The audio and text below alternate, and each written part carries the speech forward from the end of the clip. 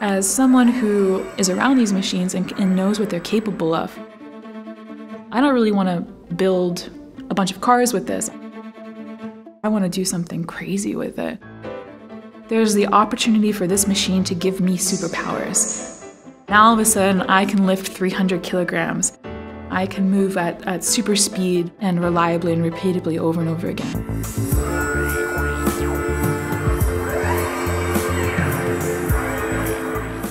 So this is the robot I've been working with for the past 10 weeks, and it's a machine that can move up to 7 meters per second. It can hold 300 kilograms, over 600 pounds.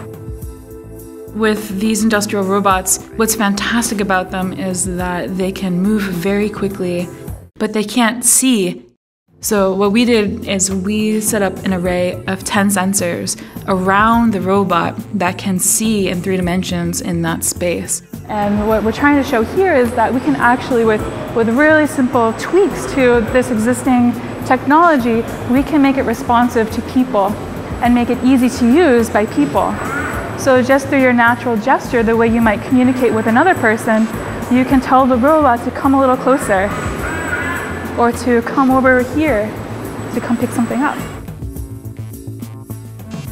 The relationship between people and robots is that we're companion species. We're on this planet together. We need each other. And you really can't help but project your emotion onto them. They feel like a puppy that's excited to see you, or they look like a tiger that's really intimidated and about to strike. They're big, strong, deadly machines that crush things. They reduce the need for human labor. That's what they're designed to do. Industrial robots are technologies that are half a century old.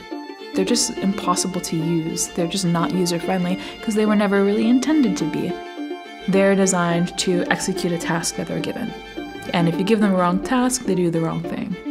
What we're showing here is that by tweaking the circumstances just ever so slightly, we can take this thing designed to replace humans and make them an extension of our own will and intentions.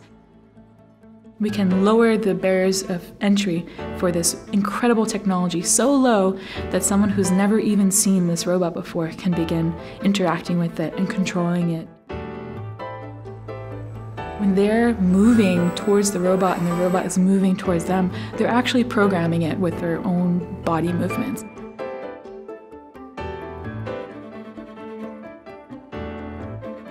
What we're doing with this robot is we're leaving it naked. It's just you and the robot in a shared space together. We send messages that are movement commands. Go to this position with this orientation at this speed with this configuration. Or we can send trigger commands like, oh, there's no people here, go to sleep.